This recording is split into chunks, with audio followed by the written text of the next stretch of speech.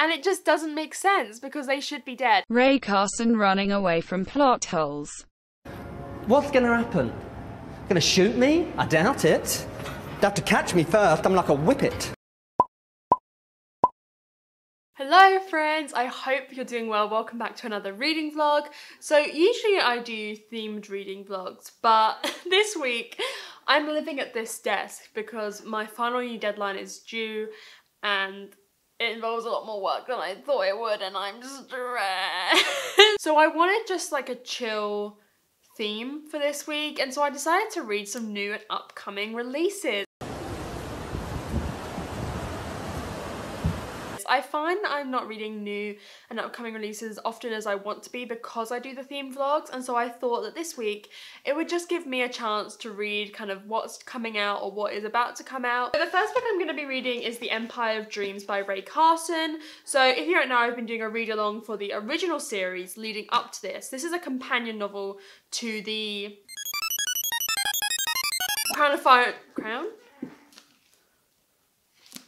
Girl. The second one's called Crown of Embers, that's why I got mixed up. To the Girl of Fire and Thorns series, and I've really enjoyed all the books so far. They've all kind of been like 4 stars for me. Not like a new fave, but really good books. And this one is following a child that we know in the 3rd book, kind of 8 years on, and the Queen wants to adopt her. And the court says no, like in order for the Queen to adopt her, the court has to vote on it. So she decides to go into the Royal Guard instead and be the first girl to train in the Royal Guard. And I think it's basically the story of her dealing with PTSD and trauma that she had in her past life before she came into the court because she used to be a slave. The next book I'm going to be reading is actually an e-arc, so thank you very much to Random House UK for sending this to me, and it is One by One by Ruth Ware. Oh my god, I'm so excited to read this. So if you don't know, I loved The Turn the Key by Ruth Ware. It was actually the first ever reading vlog I ever did. But One by One comes out in October or November, I think. I think it's maybe October in the US and November in the UK. And so I should have waited a little bit longer before reading it. Like I should have read it a bit closer to the release date, but I can't wait. And from what I know, follows a group of people who know each other going to this ski resort, and it's very isolated. I think they get trapped. I think there's some murders. That's basically all I know. But as soon as I heard that Ruth Ware was coming out with a new thriller, and like an isolated one at that, like where the characters are so insular, I'm so excited. I am one of the fortunate ones. Whenever I've been reading other books, I'm like, I just really want to read a thriller. Like I'm in such a mood for a thriller, so hopefully I'll love that. And then the final book I'm going to be reading is Clap When You Land by Acevedo. So this has just come out the other day. My copy is on its way. It's coming from Waterstones. I paid with it with my £10 Waterstones credit, because if you don't know, every £10 you spend with Waterstones, you get £1. So basically every £100 you spend, you earn £10 to spend. You can only spend it when you earn the £10, if that makes sense. It's like a stamp system. And so I spent my £10 on it. I paid for first class shipping, which was an extra £1, so that hopefully I can get it in time for this video. Again, I don't know too much about the plot. I think it's about 2 girls whose dad died and they find out they have the same dad, I think. But I loved The Poet X by Acevedo. It was again like a 4-star for me. I hope it arrives in time. But anyway, without further ado, let's just get into the vlog, and I'm gonna start The Empire of Dreams.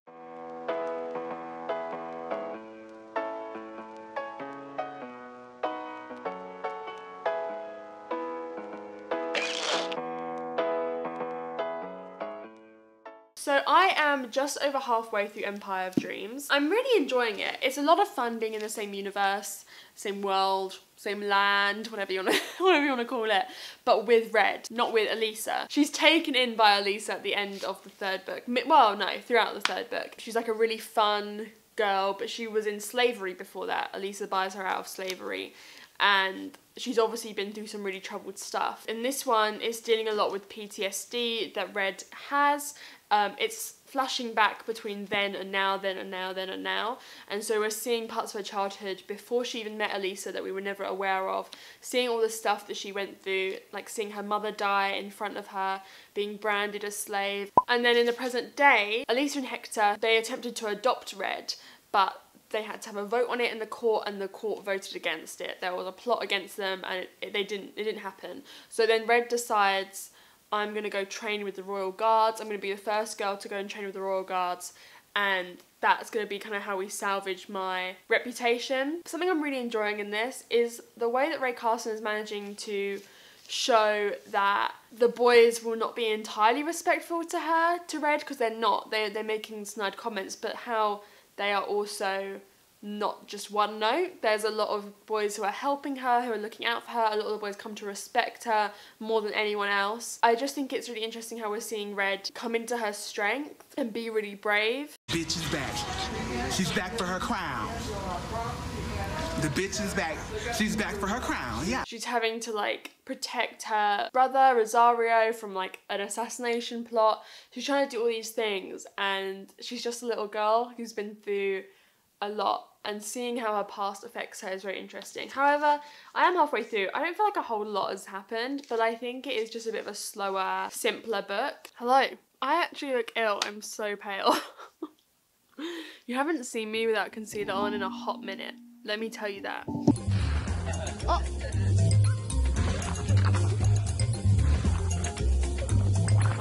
So I finished this like a few days ago and just realised I'd forgotten to talk to you about it. I enjoyed it quite a bit.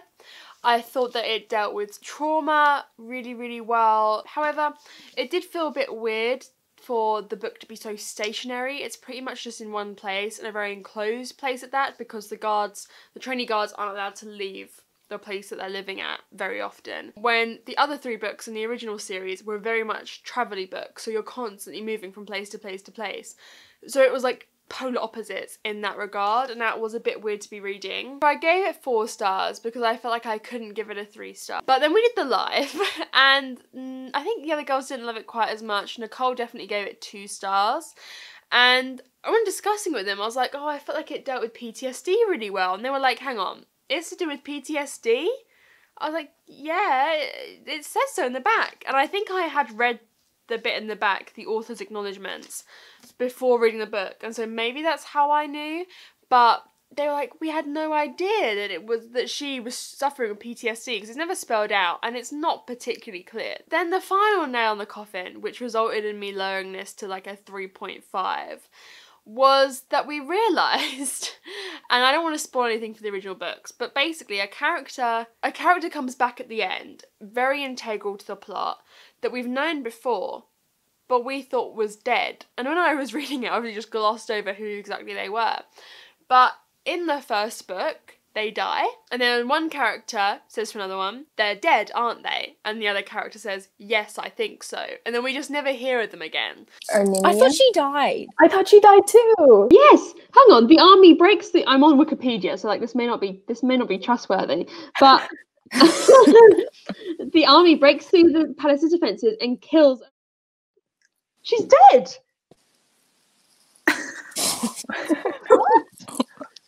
How do you make the mistake as an author?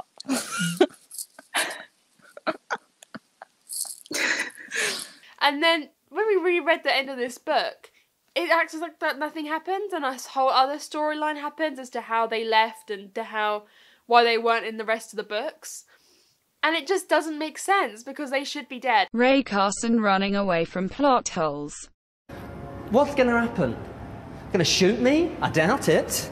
They'd have to catch me first. I'm like a whippet. Because oh god, it's choking me up. I'm so upset. I am lowering it to a 3.5. I don't think this is the kind of book I'm gonna remember or think about much further than like a couple weeks away. I mean, I finished it like 2 days ago, and I'm already kind of like on the details. And then I have started One by One on my iPad. I'm only like 3% in or something like that. I'm not far in. Oh, the sun is coming out on us today. I am nervous because it feels very, very, very similar to The Hunting Party by Lucy Foley. Now, if you know me, you know I love The Guest List by Lucy Foley. I didn't like The Hunting Party by her, and it was set like at a remote kind of ski lodge, wilderness lodge, with a bunch of rich people, and that, oh my god, this lighting is ridiculous. It's redonk. Say that shit again. Say it again. Damn. It's just full of rich people with rich people problems, it felt like to me. And this seems like very much the same. We're following a kind of app called Snoop. The people who work at an app are on like a corporate trip there, and it's basically a music app where you can listen to you can see what everyone is listening to at the time who you follow. So like if Beyonce had it, you could see what Beyonce was listening to and listen to it alongside her in real time. And so they've gone to this lodge, and there's like a woman and a man who run the running of the lodge like there is in the hunting party, and I'm worried about that. However, it does seem like there is a normal one in the group, someone who used to work at the company and left but has come on the trip as well, and she seems like she has it together a bit from what I can tell so far, which is what I felt the hunting party was missing. They were all just annoying, they were all just horrible people, whereas with the guest list you had, again, a bunch of rich people who I didn't like, but there was one normal person within that group, and so I feel like if we have that in this, it will make it easier for me to read and enjoy. Look what's just arrived in time. Am I in focus? Bloody hell, Harry. Oh my god, she's really cute. And like the lettering is raised. Don't you love the colour scheme? Like the colour scheme is actually killing it. And the girls are so beautiful. Hang on, let me focus it. Right? Isn't it like just so beautifully done? In terms of the book, holy shit. Oh my god. Excuse me? It's so good. I'm just past 50% of the way in.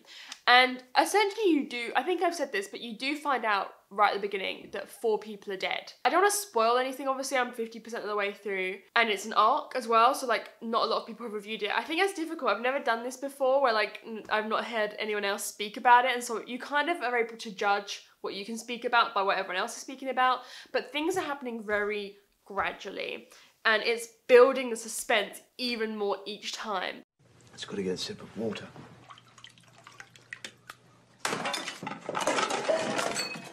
They are snowed in, they're stuck in this chalet with each other, and I love the isolation of it. I really love when murder mysteries are completely isolated. Your cast of characters are completely, you know, on their own. I don't know who to trust. I really don't know who to trust. And even the people who you think you can trust have got secrets.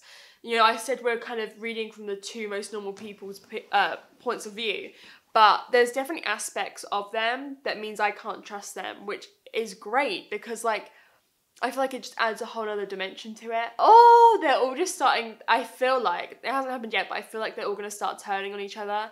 And Ruth Ware is just doing something to me. I need to read all her other books now because, wow. I am so proud of her, I could cry. And here we go. Yo. It could easily be a 5-star. Like, this could easily be a new favourite book. So I think I even prefer it to The Turn of the Key. I loved it. I'm giving it 5 stars. Okay, let me explain. I can't say anything about the plot, obviously. You can tell I didn't have a good sleep. Anyway, the baddie is revealed about 75% of the way in. And I figured out who it was going to be about 50% of the way in. Like literally just after I checked in with you last. And when I figured it out, I was like, oh, but I hope it's not, because I really don't want it to be them. Like, I think that would really annoy me. And then the time between that realization and then it being revealed, like, she slowly worked you over to the idea of you being okay with it being them, and like, you being like, oh yeah, this is dope, you know? In the end kind of half, the way that the tension built and how ominous it was brilliant. There was a really great mix between on the edge suspense moments where kind of like nothing's happened and you feel like you're always teetering on the edge of like something big happening, and then like action. It was this is a new favourite. This is a new favourite. I have to own it when it comes out. Oh my god, you guys, put it on your want to read right now. Pre-order it. I don't care. I'm gonna go pre-order it. Your volume levels are up here. It needs to be brought down Sit here. I think Ruth Ware's writing in this is absolutely incredible. I need to read all of Ruth Ware's other stuff now. I think I want to read either The Woman in Cabin 10 next or The Death of Mrs. Westaway. So let me know which of those you prefer. But I cannot wait for this to come out. I think it is brilliant. I think it's so good. The setting, the isolation that the characters are in, unable to get help, unable to speak to anyone, the mistrust within the group and the way that you don't trust anyone. I loved it. I'm giving it 5 stars. I want you all to go and put it on your want to read, and maybe we'll read it all together again when it comes out, because it was so good. Anyway, I'm gonna go start Clap When You Land now.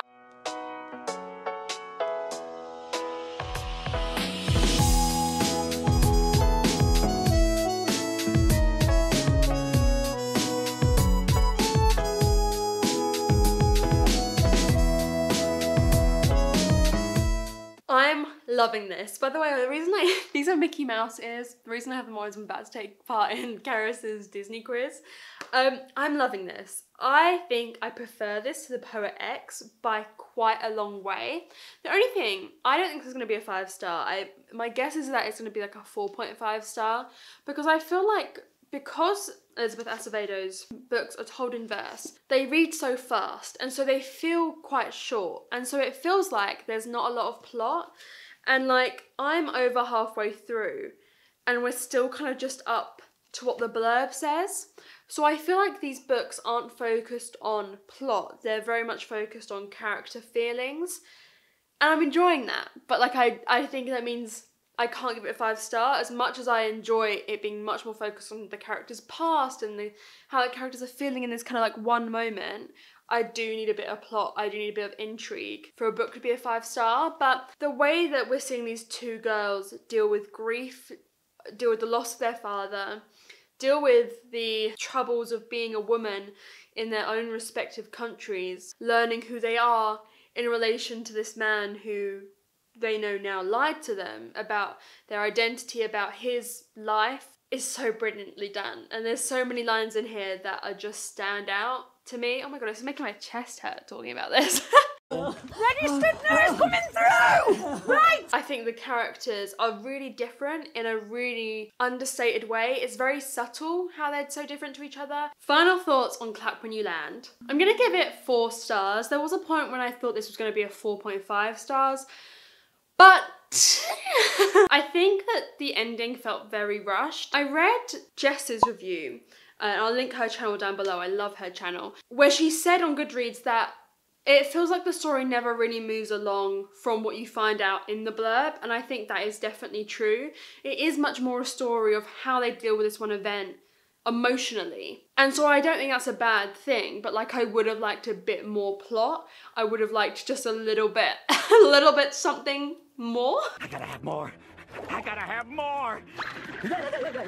I wanted more of an exploration of their lives together, of them getting to know each other, and I didn't really get that. The writing is beautiful, like some of the most beautiful writing in this. Some of the lines in this just stand out and stick with you.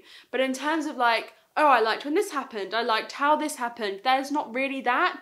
It's just like feeling you are in these characters' heads like you've never felt like that before, if that makes sense. So whilst I love that aspect of it, and I definitely admire that aspect of it, there are some ways in which I just wish more had happened so I could tell you about it and like how I felt about it. A lot of the characters feel complex relationships in this towards the girl's dad, because they all had very complex relationships with him, and I think that's explored very well. There's so much that's explored so well, and that tension, that like contrast, that, is it dichotomy? Is that the word I'm looking for?